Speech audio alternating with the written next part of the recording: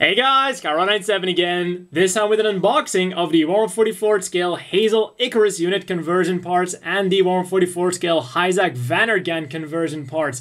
All resin kits provided by E2046. Links in the description down below. So let's first have a look at the Hazel Ikaros unit, and I'm really looking forward to putting this thing together during that Hazel review marathon I already announced in one of my previous new loot videos. And I mean, especially this thing.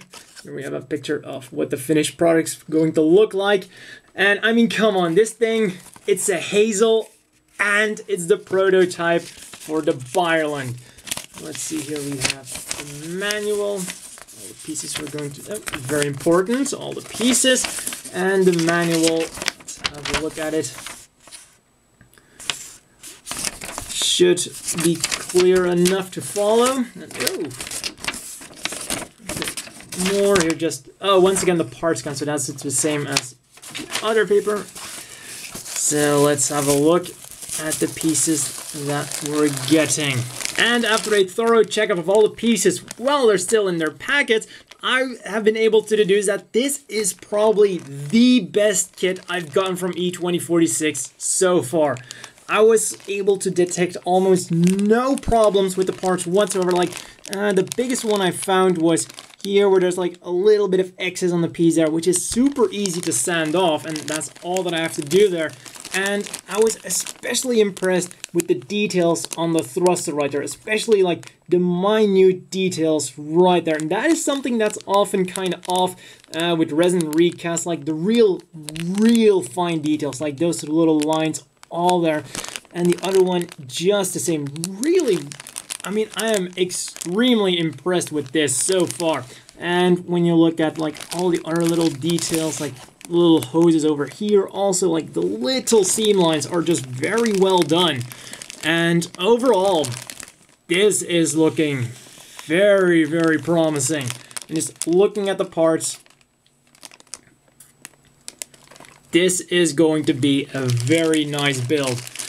And then we have here the final bigger part, and once again, like only a little inconsistency, which is going to be easily fixed by sanding. I mean, like it's a little bit waved right there, like a little bit too much right here, which is just, yeah, take the file, sand it off, and then it's done. And once again, the undersides, I mean, just look at the detail right there. I am very pleased with this, and this is definitely not going to require a lot of extra work other than just removing the excess resin from the part. So I mean, that's a really good thing. The one I was looking forward to the most so far is looking the best. That's extremely good for a start. So now let's have a look at the Vanargand. I mean, if the detail of the Vanargand is going to be just as good as on the Hazel, that would be extremely nice. Once again, a nice picture of the finished product with a very nice beam rifle. Oh, and that is the one thing that's, well, kind of missing about the Ikaros, or Ikaros, depending on which spelling you're following, and that is that the Ikaros unit also, well, on at least the line art, you see that he has like his own special long beam rifle. And that's not included with the set. It wasn't included with the original one, so of course not included with the E2046 set either. But he is also supposed to use the regular beam rifle you do get. Now, onto this thing. I do wonder which pieces of the original kit we actually still have to use, because there are just so many parts for the Hi-Zack. When looking at this, it's like we're getting a new head, we're getting new legs. I guess we're going to be using the arms of the original one. Pieces of the torso. Doesn't look like it's numbered at all. That would have been useful. Or no, I see the pieces of the actual bandlight kit are numbered, but the pieces we get with the resin kit remold aren't numbered. Alright, that makes sense. So once again, let's take out our pieces and have a quick off-camera inspection of what we're getting. And we're getting a lot more than with the Ikaros. But looking at these hoses, already looks like the detail is pretty damn good on this one as well. So after the checkup, how does the Vanargand compare to the Ikaros? Well, as far as details are concerned, very much equal of the Ikaros. Once again, very pleased. Thrusters look very nice. And just the little details like in the hands are all very nicely done. The only issue with this thing is warping on the gun, which I'll show in an instant. But first, let's have a good look at those hands. I mean, the little detail all looks very nice on those hands. And that's one of those things, like the thrusters and the hands are usually the things with remolds where things go a little bit wrong. But everything looks to be just okay. And just as with the Ikaros, like a few things that need to be sanded down, but other than that, no big issues. The one thing, like I said, here is warping. This part here is supposed to be pretty much completely straight, like right here, and this one seems to have it slightly harder because that's at the end, like quite an ugly bend there. That's going to need some heat warping. But fortunately, that is the only issue, so at least I don't have to fix up any seam lines or anything else. So if that's all I have to deal with the resin rig molds, once again, that's something you can deal with. Once again, look at the good details all over the place.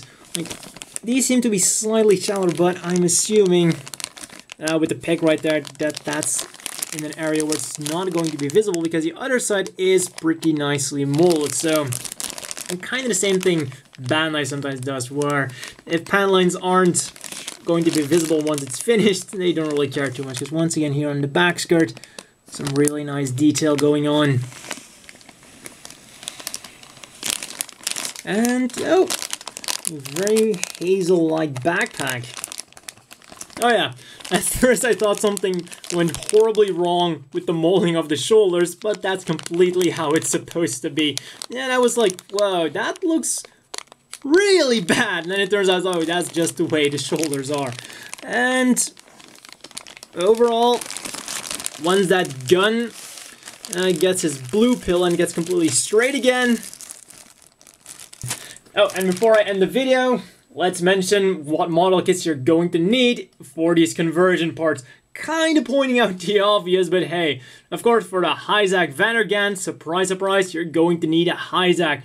I recommend getting the Earth Federation colors one because you also get, well, a few marking stickers for the Titans and the Earth Federation. It's at least something more than with the others. And if you're lucky, you can apparently get one with a hole in the butt for an action base. And for the Hazel Ikaros unit, you can use either the Hazel Custom or the Advanced Hazel. The advantage with the Hazel Custom is that it's mainly a white machine, so priming is going to be slightly easier on that one.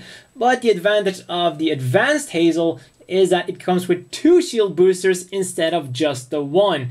So I'm probably going to be using the Advanced Hazel because I really like the shield boosters of the Hazels. Well, that's all for this video, and see you guys next time. Don't forget, if you want either one of these, links are in the description down below.